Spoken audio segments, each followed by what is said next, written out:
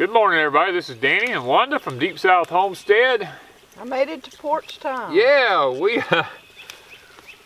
yeah, you know what? It turned off cold. It turned off like in the low 40s this morning. It's been in the 80s and 90-degree heat indexes, and all of a sudden it just plunged into the low 40s. And the humidity's high, so it makes it cold. But yeah, we're at that part of the season again where it's time to come to the garden. Look at this. We're picking little marble English peas this morning. Guys, this is the exciting time of the year for us. The fruits of our labor are finally coming in. We'll be able to do some canning, get some English peas put up. We're excited about that.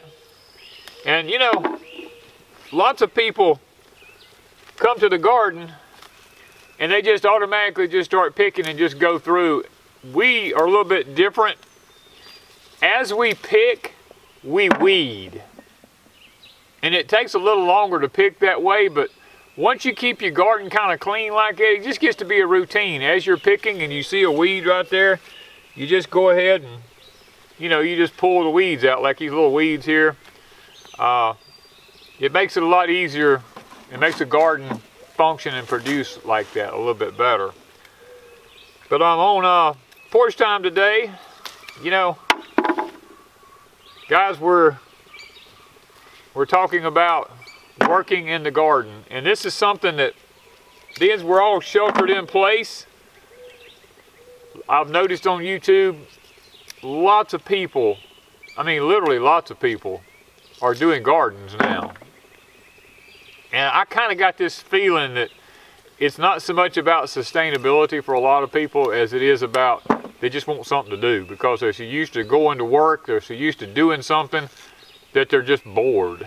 And I hope that's not the case with you. I hope that you're actually doing it because you want to be able to have food, because that's the whole purpose behind gardening, is to be more sustainable and not have to depend on the grocery store for everything. Because guys, I'm gonna be honest with you, in my mind, I'm trying to work out, how do you turn an economy back on when you've turned it off and scared everybody half to death that they're going to die from a virus? How can anybody trust anything anymore? That's where I'm at.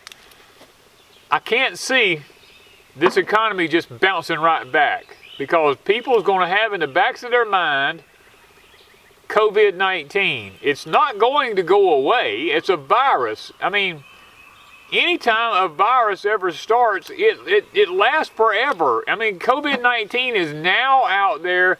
It's going to be here forever. It's never going to go away. And it's always going to be in the back of your mind, am I going to get this? Now, understand there's a difference between COVID-19 and the coronavirus. The coronavirus does have flu-like symptoms, and it has a lot of the same things that COVID-19 has. COVID-19 has a sequence that's completely different. It is very life-threatening, and that's the one that they're looking for. Lots of people that go in and test and they go, oh yeah, you got coronavirus. Wanda's got family members that's got the coronavirus. In a couple of weeks they're over. I mean, they're getting better and everything's, you know, don't seem to be too bad. But those who end up with COVID-19, they're the ones that end up going in the hospital, end up on respirators and ventilators, and a lot of them end up passing away because it's a total different virus. Even though they both have the same qualities. That's what I'm finding out through doing some research. And guys, stay sheltered in place. As I continue to work here in the garden, I want to take and try to get some of this done before the heat gets back in here. We got a lot of rain coming tonight. We got this cold air plunge down in here, and we don't want to be sick. We don't want to be out in the cold and the wet and end up getting sick and, you know, possibly ended up with this virus or something. So we're going to continue to pick along here and hope that we can have a good harvest today. So I got to get busy. Miss Wanda's passing me up back here. And I'm going to see if I can't get a few beans picked. Okay, my friends, we shut the camera off for a minute because we realized, see all the weeds down through yonder in the middle of this row? It took like 45 minutes to go down through there. I had just too much camera time. But you know what? I don't mind pulling the weeds out of my garden. Because that's the way it's supposed to be. People have always weeded their whole life. The new way of gardening, saying you don't want any weeds, is almost impossible. Now you can minimize it. We have these row covers down from Grower Solutions. That's been a lifesaver for Wanda and me, because we were constantly having to plow and stuff, and when you got English peas up on trellises, you know, you can't get in here and plow. Now if we had I have a small tiller, I could go down the middle, but if I don't have to, I don't want to. But I don't mind pulling a few weeds out from around my plants while I'm going. My daddy always told me, son, gardening is a lot like life. You get out of it what you put into it. And if you try to skimp on your garden, you're going to get a minimal amount of anything. I have to say this about my dad. My dad would laugh at me because I tried to organic garden. I was a commercial gardener for a while, and I grew a lot of stuff, and I switched over to trying to do organic, and my daddy would just laugh at me. And it's mainly because Daddy just didn't understand what's going on with the world today. Daddy was still old school. Daddy used, like, when it comes to fertilizing his fields, my daddy would put out 500 to 600 pounds of triple 13 per acre. And the man raised a lot of food. Now when he picked a row of something, he had food, and lots of it.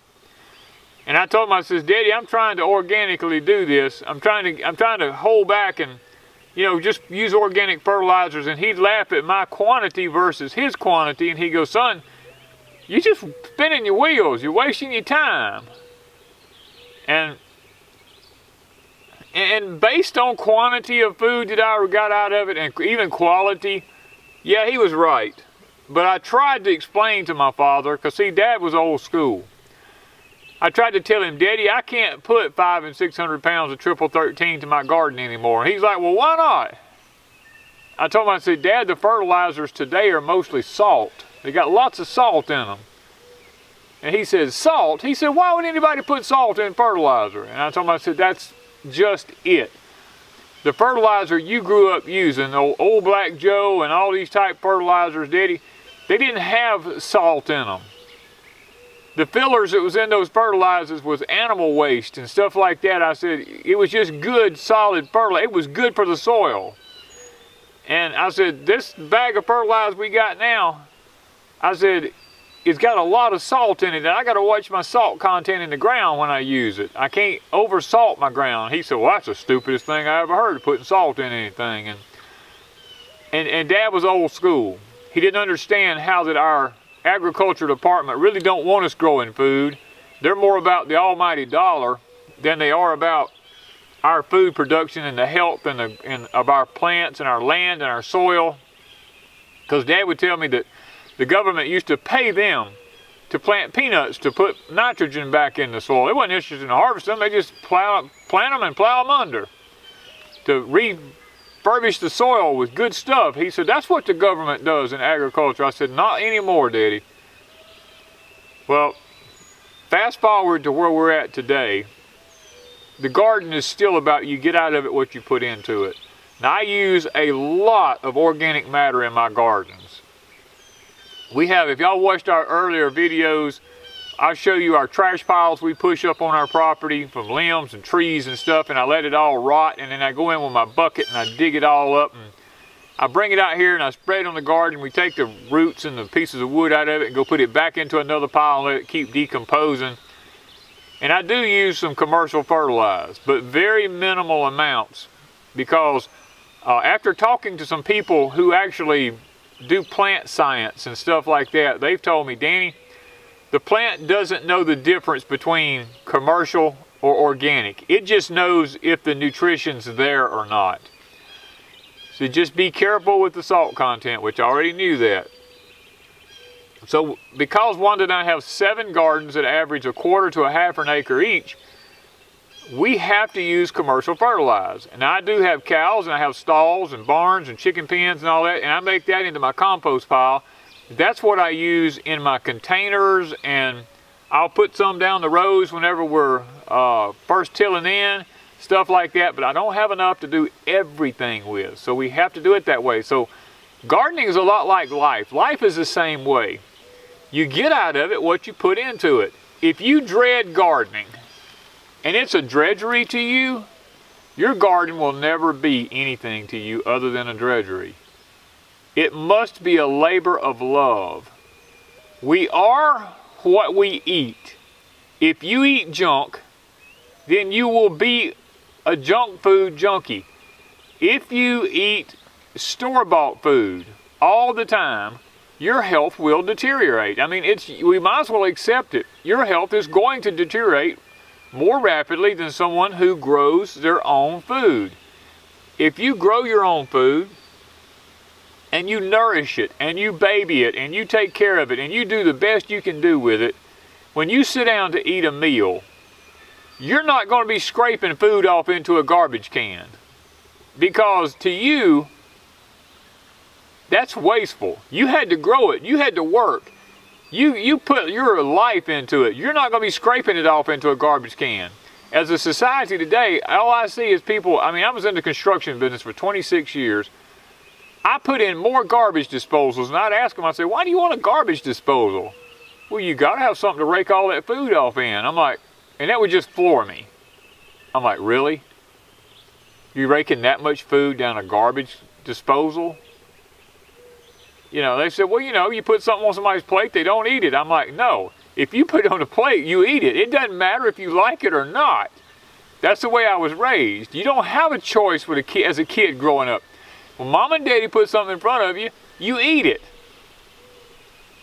And you learn to like it. Because kids left to themselves don't have the ability to know what's right. They have to be taught. And the palate of the mouth has to be trained as to what's good. I actually have some people who came over before and eat my green beans and say, oh my gosh, I can't eat those. I'm like, why? They said, well, they don't taste like the ones that come out of a can. That's what I'm used to. I told them, I said, the stuff that comes out of a can tastes like crap. Well, that's what I'm used to. This tastes totally different. I'm like, yeah, it's because it's real. It hasn't been irradiated. It still has the enzymes in it. It's like a real food. It's healthy for you. I'm sorry, you know, it would take me some time to acquire a taste for that. I'm like, wow. You know, it just blows my mind that people have to acquire a taste for fresh food because they're so out of touch with life and reality of gardening and food. They don't even know what it really is supposed to taste like. So you get out of it what you put into it. Life is the same way. You know, everything about our life is like that. If all you want to do is sit on the couch and watch TV all the time, that's all you'll ever be. You'll never have anything. You'll always just be a couch potato. But if you're up at daylight, as soon as that sun, like right now, it's just starting to hit me right here, just coming over these trees right here, it's just now a little after 7. If you're not out at that time of the morning functioning and going, you know the old expression, the early bird gets the worm, there's a reason for that. The birds that survive and are the healthy birds are the ones that are out there at daylight. They're looking for their meal right at daylight. Those are the ones who succeed. Go out and study the history of the presidents of the United States and you'll find out that most of them will tell you, I'm up at the crack of day, before daylight. I'm either reading my Bible or I'm actively getting ready for the day. You don't hear a president say, well, I slept until 9 o'clock today, you know. No. They are the kind of people who are up and out. All your people who are extremely wealthy people, or a lot of times, unless it was just handed to them, if they kind of had to work for it, they were out at the crack of dawn getting stuff done. I was taught and trained by several millionaires who trained me in business. And that was their first thing. When that daylight, when you can see the ground, your feet better be moving. Now, not only them, my daddy taught me the same way. My daddy had a saying. We go to work when it's daylight enough to see how. We eat when we get hungry. And any fool can tell when dark comes. Now, that was my dad's saying. That's the way my daddy worked us our whole life. And it's become who I am today. My dad would always tell me, son, we're a machine. You just keep going. You just keep going. You just keep going. You train your body to go, go, go. He says that way you'll have the stamina that it takes to make it through life and to make it through the events in life and to be able to work and carry on and run and not get weary like the Bible says in Isaiah. We'll mount up wings like eagles. We'll run. We'll not be tired. All these kind of things. Dad would always tell me, son, these are the kind of things you want to do with your life. He said, get wisdom. He said, because wisdom is more precious than anything in this world. Wisdom will surpass money and everything. Learn, son. Learn all you can learn. So you get out of life what you put into it. Gardens are the same way. Now we finished up these English peas. We're fixing to move to the front garden. We're going to check the English peas up there and see how they done. We got 2 rows here. Got 2 rows up there. This is an experiment this year to see which one does the best. They're in 2 different locations. One gets the morning sun, one gets the evening sun. We're looking to see which one gives the best, which one produces the most food for us, because you know what? You get out of it what you put into it. Might I add, now this is a 2-gallon pail. We got a 2-gallon pail here, probably 3/4 of the way full. Ms. Wanda got 2 big cucumbers here. So we're gonna move to the front garden. We're gonna check out and see about what we harvest from it. Okay guys, we're in the front garden now. We are trying to actively get through with them, picking our English peas here, mainly because our hands, you can't even feel them. They're just, gosh, the older you get, you lose your feeling in your hands. And we want to see, like I said in the other garden, is this garden going to do better? Now, one thing we've already learned, the cucumbers we planted in this garden aren't even holding a candle to the ones we planted over yonder. So the cucumbers we're learning, if they get the morning sun, they do way better than the ones that get the midday and evening sun. That's what this is all about. It's about learning. It's about figuring out what really works for productivity in the garden here, because you know, like you said, you get out of it what you put into it. And if you're not willing to do an experiment every so often and learn something, you're never going to get anything out of anything.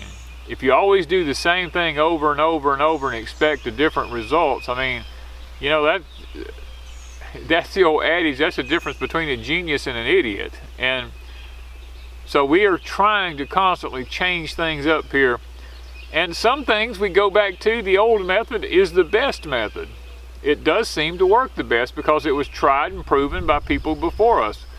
But some things we're learning actually work better, like the row cover. If my daddy had this when he was younger, oh my gosh.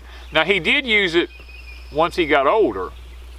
Now he didn't use row cover, he used black plastic, because I have a piece of equipment down here that my dad custom built to lay black plastic and drip irrigation down. In his latter years, when him and mom had the produce stand, and people learned that my dad was growing produce to sell to the local people, they flocked in there because they knew my daddy and they knew him, how he was about growing food. And Dad was just one of those kind. He put down the black plastic, he put the drip irrigation under it, he hooked it all up, and yes, he still poured the fertilizer to it. And he literally made a lot of stuff. So guys, keep in mind that life is what you get, is what you put into it. You get out of it what you put into it. Gardening is the same way. And my thing for Porch Time today is to try to help you to understand that if you want something out of something, you got to be able to put something into it. Even a marriage is like a bank account. You have to deposit into a bank account before you can draw out of it. A marriage is the same way. You have to deposit into your marriage before you can draw anything out of it. So keep those things in mind. And we're going to share a clip at the end here with you about how much we harvested. as to which garden was the best. So we're gonna get to picking and we'll show you the end. We're finished. It's in the mid 40s outside and the wind's up about 15 miles an hour. So Wanda and I decided to come over to the cabin. We were gonna build a fire, but we got in here and it was only 63 degrees inside the cabin, so that's comfortable for us. Yeah. We decided not to build a fire. Kind of get warmed up because our hands are so cold from those wet plants and the wind blowing and it's cold. And coffee. And she's got her coffee, yeah, but the front garden we want to show y'all. The front garden we ended up with, this was a little over 3/4 of a bucket. We almost made a full bucket on the front garden, so. We were surprised. We were really shocked. Yeah. Really shocked. So, the conclusion is that the evening sun on English peas makes more peas than the morning sun does. So we'll keep an eye on it throughout the remainder of the growing season just to see if that still holds true. But right now, guys, we're going to start shelling. And let me say something about English peas. There's lots of people, we call them English peas because we're from the South. Up north, y'all just call them peas. Green peas. Green peas. Down here, if we say peas, nobody thinks about English peas. They all think about field peas, cow peas, whatever you want to call them. Lots of people down here don't like these green peas or English peas. Lots of people I know everywhere don't like them. And there's a reason for that. English peas are one of those things that when you start picking them, your day stops unless there's an actual emergency that day. Your day stops right then because you've got to pick these things, and when they come off of those vines, when you start shelling them, you got about 45 minutes to an hour to get them either in a freezer or start canning them. You ever notice how when you're in the field and you pop one of them open and you eat them, they're just like eating a piece of candy? But yet when you eat them and they're canned, you go, oh my gosh, these things taste horrible. Well, there's a reason for that, and it's waiting too long and letting the sugars turn to starches. You can't just go out there and pick these things and bring them in and stick them in the refrigerator and say, I'll get to them later on today. Nope, you just ruined them if you do that. You can go online, you can look at videos, you can look at research from all these companies that grow these things to sell commercially. They got a man that goes to a field. Especially, I've seen this in foreign countries. He'll go to a field and he times them from the time they get through picking these things till these beans get to the factory. They got a truck sitting there waiting, and they time the amount of time it takes from these beans to get from the field to the factory and in a can. Because they know that the quality of their product determines how long it takes to get these things processed. The English peas, you get out of them what you put into them. If you don't want good tasting English peas and you let them wait before you get them processed, you're not going to get anything but just a bland tasting pea. But if you want really good tasting ones, the time you get through picking them like us, get busy, get them shelled, get them in the freezer or get them canned, whichever one you want. Now we put some of ours in the freezer and we can some of them because we like fresh English pea salads as well as canned English peas. And a lot of people have asked me in the past, Danny, what kind of pea is those little tiny peas that you get in this, like little sewers? They're all English peas, they're all green peas.